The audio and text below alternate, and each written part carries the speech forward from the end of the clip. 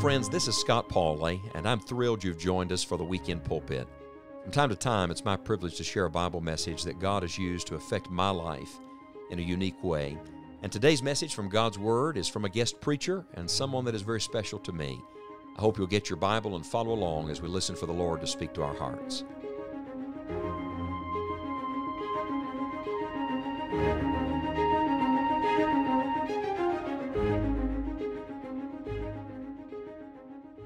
Now then, the genealogy goes on down through the chapter, now chapter 4, and Jesus being full of the Holy Ghost. Now listen, what Jesus got there by the waters of baptism, He still has.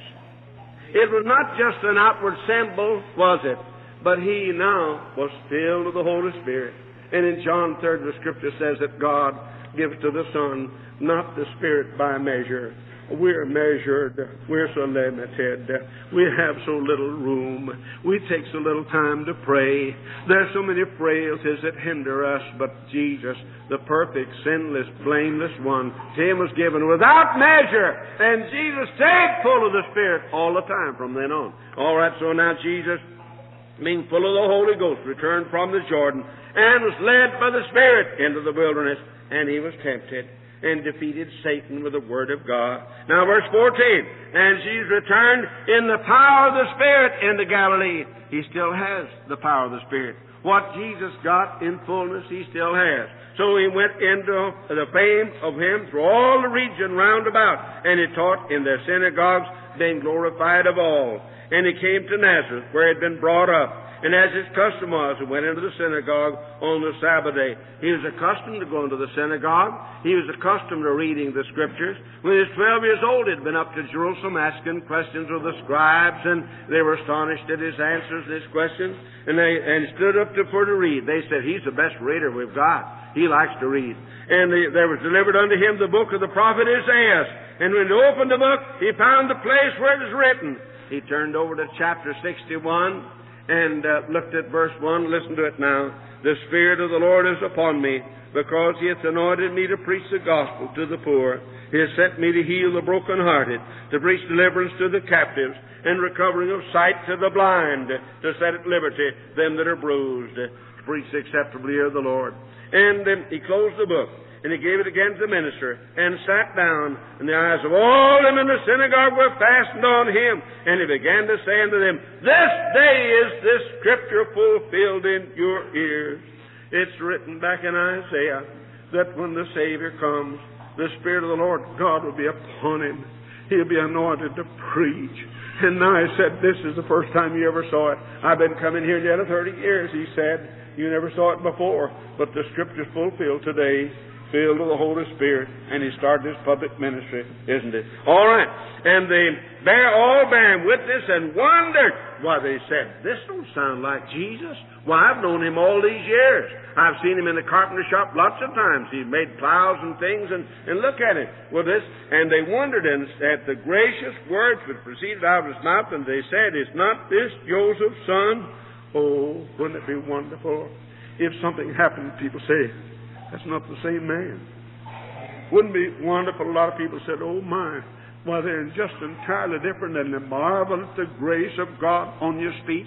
Wouldn't that be wonderful? So it is with Jesus, filled with the Holy Spirit. Now, all right, so Jesus filled with the Spirit, began His ministry. By the way, we drove into Nazareth last March, drove into Nazareth and stopped, and yonder's the hill. What's that? That's the hill of precipitation. What do you mean, the hill of precipitation? Well, all of us who know the Bible know that means that's the place that here Jesus, now filled with the Spirit. 30 years He's been here, very popular. 30 years, didn't get drunk. He always told the truth. Always did good work in the carpenter shop. He always went to the synagogue. He was a good reader.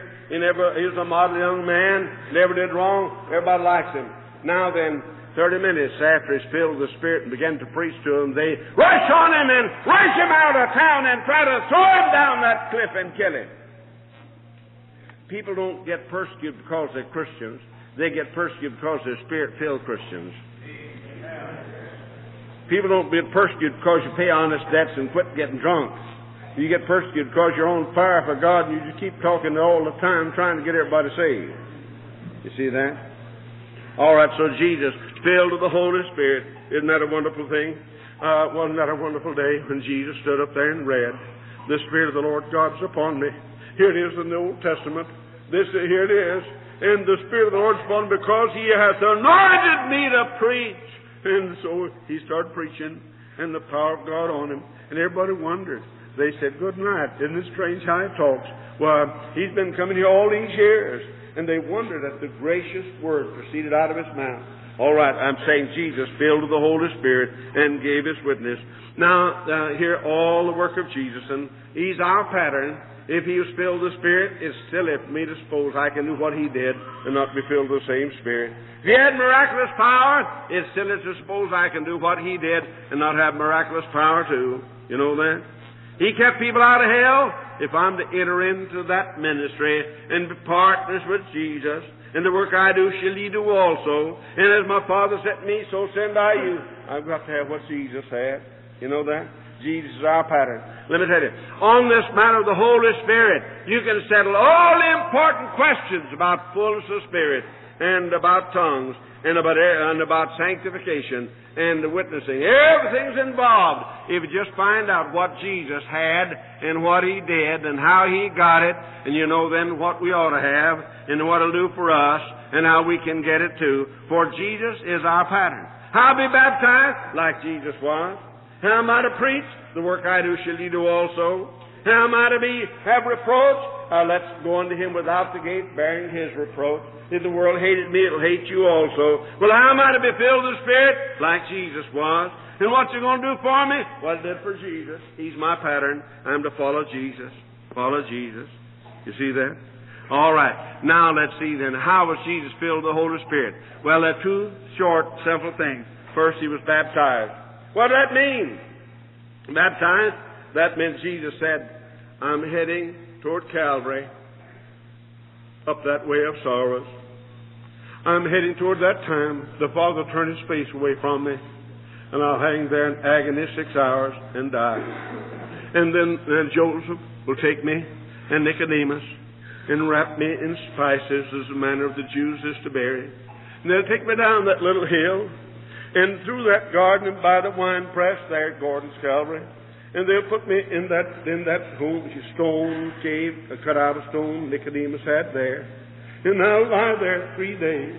And the third day, an angel of God rolled back the stone from the door and sat on it, and I'll come out, Jesus said. So Jesus said, "I'm giving myself up to die."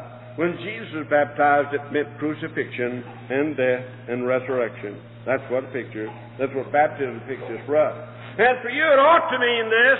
When you were baptized, it ought to mean, this old man I used to be, I'm going to count him dead. Let's bury the old fellow before he goes to stink any more than he does now. Let's bury him. And buried in the likeness of His death, and raised in the likeness of His resurrection, raised to walk in newness of life. Not now for self, for Jesus. He died to save sinners and rose to save sinners, so I'm buried and risen to save sinners too. Now take up your cross. What for? To get sinners saved. That's what Jesus' cross was about. And so anybody says, I'm going to be baptized. Jesus was baptized. That meant this. Let's put it in these words. He gave Himself up in perfect obedience to the soul-winning plan of God. And that's what the fullness of the Spirit's about and for. And nobody's ever filled the Holy Spirit for other purposes. And that. All right, so Jesus was baptized. And that meant He gave Himself up to die for sinners and get sinners saved. And so, it's a remarkable thing that again and again in the Bible, the fullness of the Spirit is connected with baptism. That does not mean that going down in the water and coming up guarantees you'll be filled with the Spirit. That means that what baptism means ought to make you fit to be filled with the Spirit. If you understood it, did you really say goodbye to the old world? Did you really say, this old wicked sinner, he's dead, I'm done with him, I'm going to live? Oh, he'll be up ruling the roost again if you don't look out. But did you really mean that? All right, the Lord says, if you're really saying goodbye to your own ways, and now Jesus just to live for you and get people saved, then you're ready. John the Baptist said, I indeed baptize you with water, but one cometh after me who'll baptize you with the Holy Ghost, he said. And it's told in Matthew, and in Mark, and in Luke, and in John. And then the first chapter of Acts, Jesus repeated it. He said, John truly baptized with water, but ye shall be baptized with the Holy Ghost not many days hence. And so there's connection. So people are baptized. If it means what it ought to mean, well then, that's a part of the condition. Not the baptism, but the heart attitude and surrender to the will of God about that. You know, Peter said, in Acts 4:32, he said, we're witnesses of these things, and so also is the Holy Ghost, whom God giveth to them that obey Him. See? Them that obey Him. So when Peter preached at Pentecost, the men came, said, oh, what do we do? They didn't say what to do to be saved. They said, we want that. We want the rest of it. We want what all you got. What is it? We want that. How do we get it? And Peter said, repent, and you get saved. And be baptized, every one of you, referring to that, pointing to that, representing that, and you receive the gift of the Holy Ghost, he said. For the gift promises to you and your children, to all that are far off. You remember in Acts chapter 19, there were a group of disciples, about 12, over at Ephesus, and they'd been saved. Their disciples, Apollos preached to them. And Paul came, and he said, have you received the Holy Ghost since you believed? They said, no. Well, Paul said, what about when you was baptized? Well, they said, we don't know anything about the Holy Ghost. They said, didn't know about that. Apollos is here, and he wasn't here at Pentecost. He don't know about that. He is filled with the Spirit himself, but he didn't know what to tell us. Well, Paul said, that meant when you're baptized, you're supposed to be filled with the Spirit because you lay your life on the altar for Jesus. And when they heard that, they baptized again. And Paul laid his hands on them, prayed, and they filled with the Holy Ghost. Now, don't misunderstand me. Baptism doesn't guarantee you be filled with the Holy Spirit. But what baptism means is one of the conditions. The heart attitude you ought to have if you're baptized. That's what the condition is. I give myself up to this business of soul winning. This old sinner dead. My money making, throw on that. Living for pleasure, never mind. I'm going to from now on live like Jesus to get people saved. You see? All right. That's one. What else? And he prayed. Jesus baptized and praying. Baptized and praying. What does it take to be filled with the Spirit? Ask for it. Luke 11:13, if ye then being evil know how to give good gifts to your children, how much more shall the Heavenly Father give the Holy Spirit to them that ask Him? All right, God gives the Holy Spirit to those that ask. It's in the present tense, continuing to those that ask and ask and ask. Well, Jesus just prayed a short time, but Pentecost they prayed 10 days. Yeah, because Jesus didn't have to do any emptying, you see. And Jesus didn't have to do any confessing. And a lot of out in West Texas used to have, we had rain every now and then.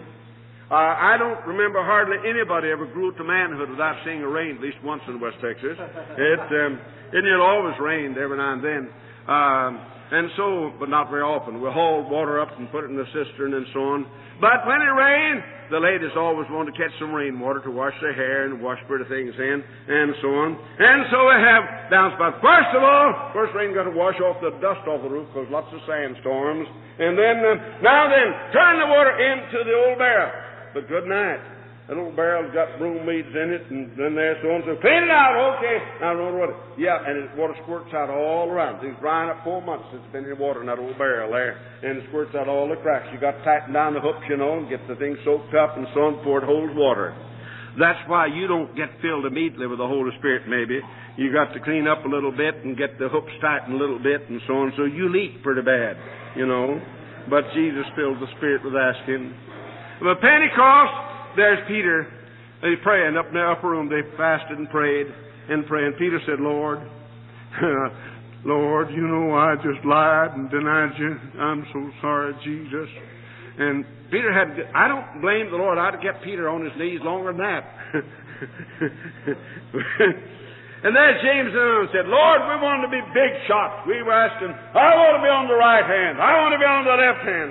And they said, oh, Jesus, never mind. And make us willing to be anything but fill us with the Spirit. And there's Thomas. Thomas said, Lord, I didn't believe it. I thought you was dead for good. Even when I saw you, I didn't believe it till I put my fingers in the nail prints and my hand in the side. Lord, take out this old wicked unbelief. Yeah, I can understand why it takes a good while for them to get filled with the Spirit. And you too. See? Yeah? Praying. That's one of the conditions, full of Spirit. We say, aren't you afraid to be a fanatic? Oh, God, give us some good old fanatics. I'd sure love to see some. I'd sure love to see somebody real crazy about getting filled with the Spirit. Yes, sir, I would. They've turned the world upside down. Come here also. I'd like to have some world upside down turners. Get started around here. Wouldn't you? Oh, they said, we told you not to talk in that name. And look what you've done. You filled Jerusalem with the doctrine. I sure wish we had some good old Jerusalem fillers with the doctrine started around here. I wish somebody just get plumb crazy about being filled with the Spirit and the power of God and keeping people out of hell. Wouldn't that be good? Yeah. Well, see, now, look here. I don't want to waste any time about this. I'm willing to give a few minutes, but I don't want to be any fanatic. Well, the Lord said, you go on your way. The Lord Jesus said, took me 30 years away from home in heaven, living in poverty, despised and rejected. It took me with the traitor's kiss on the cheek and the bloody sweat of Gethsemane and the shame of Pilate's court, and then beaten with a Roman scourge, cat o' nine tails, and then crown of thorns and mocked, and then up the Via Dolorosa, that way of sorrows, carried a cross, and then stripped naked, nailed her cross, and mocked me 6 hours while it died, and God turned His face away. Well, the Lord says, you want it easier, then I don't need you. You go on. I'll get some fanatic, some holy roller. I'll get some fringe, somebody a little off about things, not very smart. I'll get somebody else means business. God said, you just go ahead. Don't you think so? Don't you think so? Yeah. All right, friends, so they prayed. All right, you want the power of God? Here. Jesus filled the Spirit because He gave Himself up to the life that meant death and crucifixion, resurrection, and all for souls. And now then He prayed, and so can we. Now let's see. Here are some lessons, and what are, briefly, some lessons we may learn from Jesus, our pattern. Well, first of all, Jesus never tried to do any work at all for the Father until He's filled with the Spirit. The Lord Jesus, can't you think He said at night, Lord, I'd like to get started. Can't you think He said, my Father, I've been 30 years, I'd like to see the golden streets again. If I could only hear the angels sing, they love me so much, Father, and I've been away 30 years, and I haven't won a soul. Don't you suppose Jesus said, but Jesus said, I'm not going to start until it's right. I'm not going to do it till I have the anointing for it. Jesus did no public ministry until He's filled with the Spirit. Don't you think it must be an awful abomination to God? I got a seminary degree. I know how to make a homiletic outline. I got a nice book of sermon illustrations. I can get me some good illustrations and so and so. I can make a literative outline. Beware of that fellow. Don't you suppose God gets awful tired of folks just because you've been to college and because you got smart and because you read some books and so on? Don't you think God, because you got a slick tongue? Listen, our lightning rod salesman got that. That's not so much. Listen to me. Don't you suppose God gets awful tired of people rushing in where angels fear to tread and walking on holy ground, roughshod without pulling off your shoes? Don't you suppose God gets awful tired of people grabbing in with your culture and your degrees and your homiletics and your holy voice and maybe a collar turned backwards and the board of deacons back of you and a good salary and a denominational secretary, he boosts you. Don't you think God gets awful tired of that stuff of people who don't know anything about the power of God? Don't you think so? You remember Nadab and Abihu, sir, the sons of Aaron, the priest? God said, now they're anointed. They take them now and they're bathed in water, and they put on the fine linen garments, every one. And they put on the breastplate and the garments and the linen breeches and all the other clothes left outside. And God said, now you can start the altar here. Don't put any fire on it. I'll furnish the fire. And you put the wood and you put the sacrifice. I'll furnish the fire. Oh, they said, that's okay. We know how to build a campfire. And they got a shovel and went and got some coals of fire from the camp. Put it in here, you know, and maybe took a Stetson hat, or maybe they took old turkey wing fan. You ever have them at the fireplace in the country? You city slickers, you don't know enough of me to tell you anything. And fanned it, and the fire started, and so, and God killed them both. God said, I'd fix the fire. Got too much human fire around. got too much brains, got too much logic, got too much education, got too much denominational approbation. You got too many things that not from God. You better say, the Lord said, I want to work the miracles. Just try to get anybody saved without a miraculous change. Just try to get anybody into a preacher without a miraculous anointing of God. Let's try to have a revival just by announcing and sermon subjects and ads in the paper and the banner across the street and so on, without the divine intervention, the breath of heaven. I guess the Lord gets mighty tired of that. He killed Nadab in the bayou, and Aaron came in and looked pretty upset about it, and Moses said, don't you say anything about it, God will kill you too. Don't you think it's a pretty good thing God quit killing preachers that start trying to do it with human fire? A lot of you people would be dead, wouldn't you? Jesus didn't start preaching until He was anointed to preach. One time, years ago, I made a vow to God. I make it again tonight. I made it many times. I made a vow to God I would never go to the pulpit again without waiting on God and asking and pleading and claiming an anointing from God on me. I'd never try to preach in human wisdom and human personality. Oh, what we need is the power of God. Jesus never preached until He was anointed to preach. Isn't that pretty good? Here's another thing. What happened when Jesus filled the Spirit? He started out getting people saved, preached in the power of God, witness. So you say, well, now here I believe I'll talk in tongues. Jesus didn't. He could talk the Aramaic language. That's what the rest of them all talk. What's wrong with that? In Toronto, man, I preached to 1,700 one night and had 15 adults saved, and the man stepped up to me and said, Brother Rice, you've been baptized in the Holy Ghost? And I said, well, if you mean a breath of God, that's helped me to have some part in tens of thousands of sinners being saved, yes. He said, I didn't mean that. I mean if you talked in tongues. I said, I talked in the English tongue tonight. Could you understand it? He said, yes. Well, I said, didn't seem like everybody else could understand it. He said, yes. Well, I said, what's wrong with that tongue? What's wrong with preaching so somebody understands you and gets saved? What's wrong with that? You know? Huh? What's wrong about the kind of tongues that do somebody some good and honor Jesus Christ instead of showing you're so hot? Huh? Jesus, no. He said, what kind of sign? Well, if you have the power of God, that's sign enough. They said, what kind of sign to have at Pentecost? Well, I'll tell you. They said, how did Peter know he filled the Spirit if it wasn't the tongues? I'll tell you how Peter knew. They counted them up. Oh, boy, look at those converts that come up here dripping wet out of the water. Whoo, line them up. Here they go. That's 2,986, 2,987, 2,000. Whoop, that's 2,990. Whoop, go on, count them 5 more. 2,995, 2,996, 2,997, 2,998, 2,999. 3,000! Peter said, boys, this is it.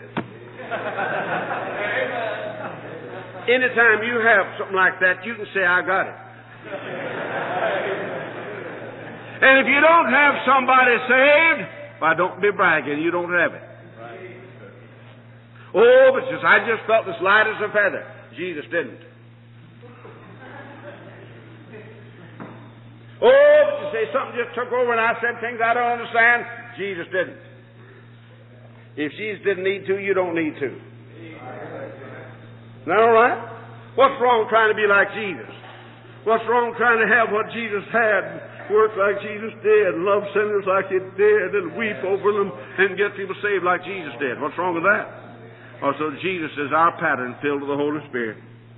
Someone said, well, I believe it, filled with the Spirit means sanctified and getting better every day. As good as Jesus Christ and getting better every day, and better than all the Baptists and all the Methodists and Presbyterians.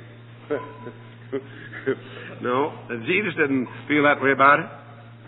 No, Jesus didn't need to get sanctified. He's already perfect and sinless. He didn't have any eradication. That's a nice big word, isn't it? He didn't have any eradication of the carnal nature. He didn't have any carnal nature needed eradicating. If Jesus didn't, that's not what Jesus got. That's not what I'm getting. I want what Jesus had, the power of God. I was baptized like Jesus on a cold November day in a big old earthen tank out in Archer County, Texas. I thank God sometimes I've preached in the power of God like Jesus did. and some tens of thousands, thank God. Drunkards made sober, harlots made pure, infidels made into saints of God, convicts and murderers and Catholics and Jews and Hindus and Muslims and Parsis, thank God. Yeah, I know what Jesus had. I'm mighty poor, but I'm one of His. And I've got a right to ask for what He asked for, and I've got a right to have it and use it, the power of God. All right? Jesus is our pattern, filled with the Holy Spirit. Let us pray. Our Heavenly Father, oh, do Thy mighty work here. I think people ought to make a holy vow tonight. I will not go on without the power of God. I can have it. It's promised.